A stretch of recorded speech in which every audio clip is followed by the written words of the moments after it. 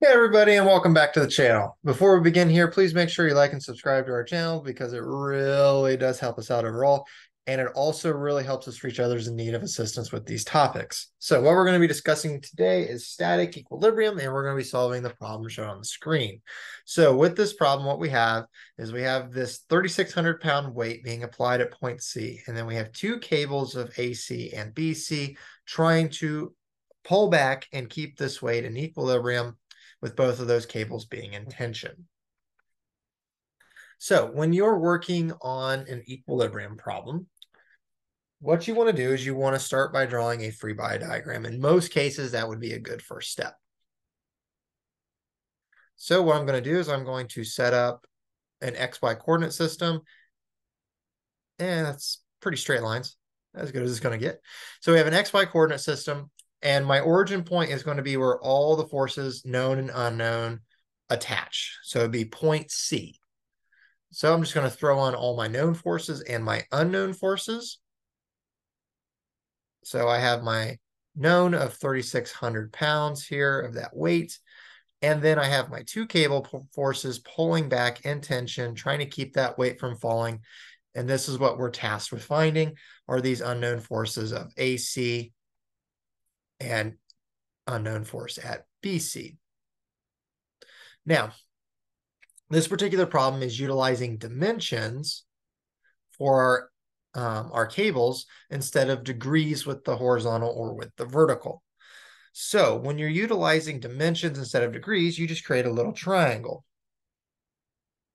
And you just throw on those dimensions. So with the first one of FAC, we have a vertical distance from C all the way up to A of 48 inches. So that would be my vertical. And then a horizontal of 20 inches. And then looking at FBC, same vertical displacement there, or not displacement, but distance of 48, and then a horizontal of 55. So the way we use these little triangles is, I believe the method is called, at least I call it, depends upon who you're talking to, I call it the triangle proportional method. So what you want to do whenever you have these dimensions or these little dimension triangles is that you want to fill out the hypotenuse side. So the first one we have 48 and 20. And then for the second one, FBC, we have 48 and 55. So we can just utilize the Pythagorean theorem here, and we can find out what this hypotenuse side is for each one, which the first one of 48 squared plus 20 squared square rooted gives us a value of 52. So this hypotenuse side is 52. And then just repeat that process for the second one, which is 55 squared plus 48 squared, square rooted, and that gives us 73 as a distance there. So fill that in up there. So what we're going to use, we're going to use these dimension triangles as ratios for the slopes of those forces of FAC and FBC. So with all equilibrium problems, eventually what you're going to have to do is some forces in the Y and some forces in the X, with both of those equations equaling out to be zero for equilibrium. So after doing your free body diagram, if you really don't know what your next step would be, this is usually a good place to go. So let's go ahead and start doing those equilibrium equations. And let's start with the Y. We'll take all the forces in the upward direction in the vertical to be positive, everything in the downward to be negative. And of course, everything in this equation has to cancel to be zero. So starting with FAC, FAC is going to have a ratio attached to it using those numbers on the little triangle, because this is the slope of the line, also the angle of the line. So whenever you have these numbers and these little ratios here, your hypotenuse side will always be along the bottom. So that would be our 52 for FAC. And then what goes in the numerator here? Well, it will be the direction or the dimension that is looking in the same direction that you are. So the 48 is measuring vertically, and we are looking in the vertical direction with Y. So we're going to use 48. Always use the dimension that is parallel to the direction you're looking at. The 48 is vertical, the Y is vertical, so we're going to go with 48. Now, this would be a positive direction here. because FAC is going up and to the left. So its components in the X and Y direction will be up and to the left. And looking at FBC here, its components will also be up, but to the right, since the arrow is up and to the right. So we have FAC completed here. Now let's complete FBC. As I just mentioned, it will be positive because its component is upward because the whole arrow is up and to the right. And utilizing the dimension ratio once again, well, the hypotenuse is 73, so that will always be in the bottom. And then the 48 is what's measuring vertically here, and we're looking in the vertical direction. So that is what goes in the numerator. And then lastly, let's not forget the minus 3,600 weight that these two cables are supporting. It is negative because that's the way gravity works. Gravity is always pointed downward. So there's our completed Y equation. Can't solve for FAC or FBC. Well, that's what typically happens with these problems, that you have two equations with two unknowns. So let's go to our second one of FX. Anytime you write an equilibrium equation out and you can't solve for anything inside of it, just go to your next one. It's not a big deal. Just go to your next one. All right. So let's work with the X here. We'll take everything to the right as positive. Everything to the left is negative. So FAC's component in the X direction will be pointed leftward. So that would be minus FAC. Once again, we're going to have a ratio. And it's going to be our hypotenuse in the bottom, which is 52.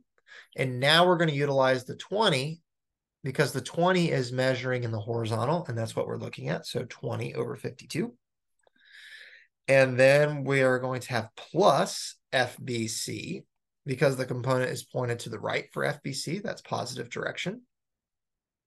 Over our ratio, or times our ratio here, which is 73 in the denominator.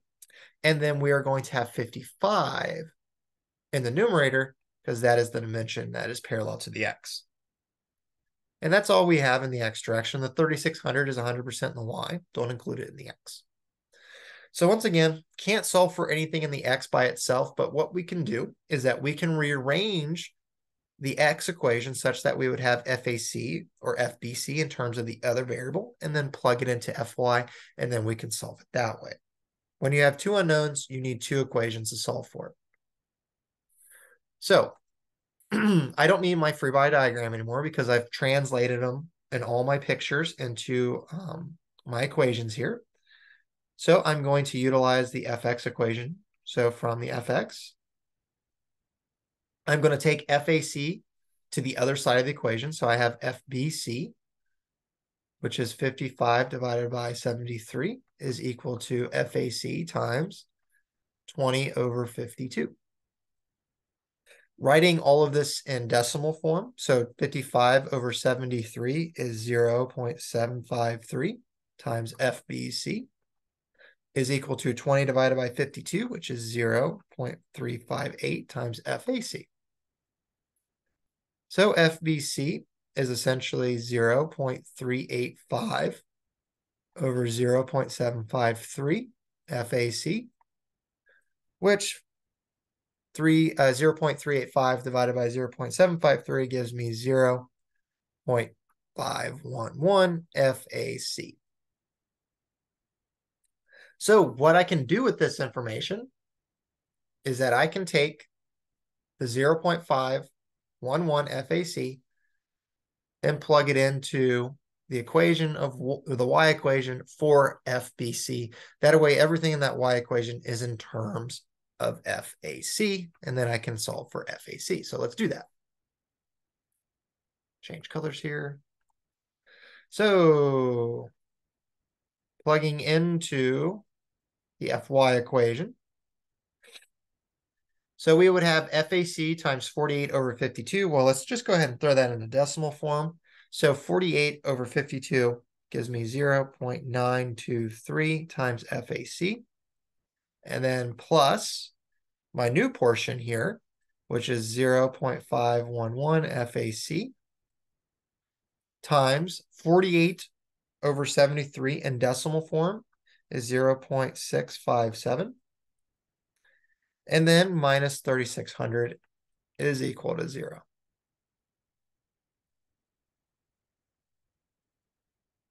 So what we can do is we combine like terms, send other stuff to the other side of the equation.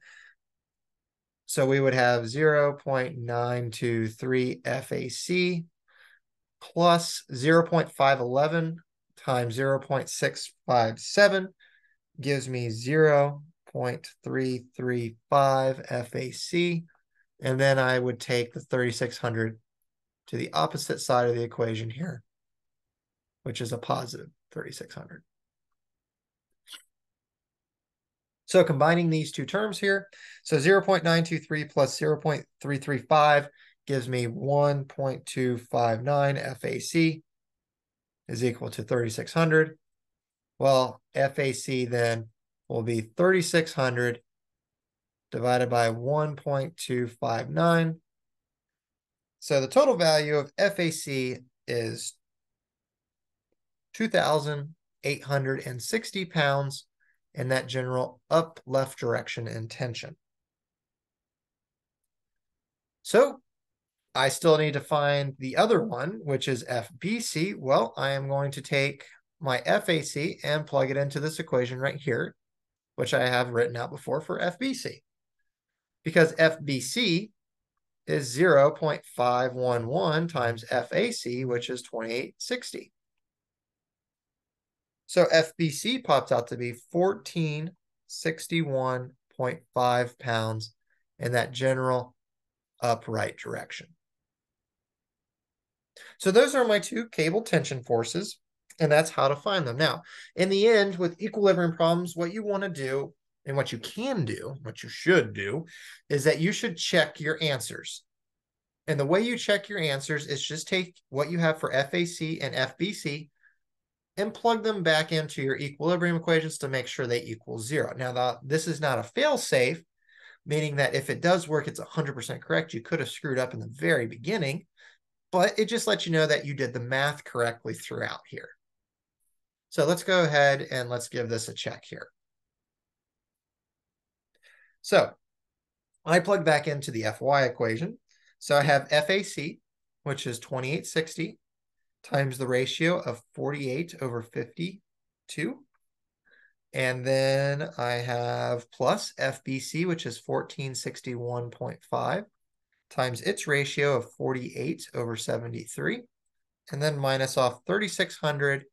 And that gives me an answer of 0.98. Well, that's not exactly zero. So does that mean we've done something wrong? No. It will rarely come out to be exactly zero in the end. It should be very close. But the reason why it doesn't is because of rounding. We rounded off the ratios when we took them into decimal form, such as this right here. And we also rounded off our answers and rounded off when we plugged them back in. So there's a lot of rounding going on here. Now, if you took every number exactly as it is, then this should be zero. But this value is rarely going to be zero due to rounding of the decimals, but it should be very close compared to what your answers are. So for instance, 0.98 over a total of 2860 for FAC is a very small number and is almost zero. So that little bit off from zero is just due to rounding, and that's nothing to worry about. So in my book, yeah, that's a good check, and it's just rounding that is the difference. So that's how you would solve this particular equilibrium problem. I hope this video was helpful. And if you want to see more problem solvers variety, please check out our videos on our channel because we do have a lot of equilibrium videos and we are going to continuously upload equilibrium videos more and more each week. Also, if you haven't done so already, please like this video, leave a positive comment below, and please subscribe to our channel because it really does help us out. Thank you for watching, and I hope you have a great day.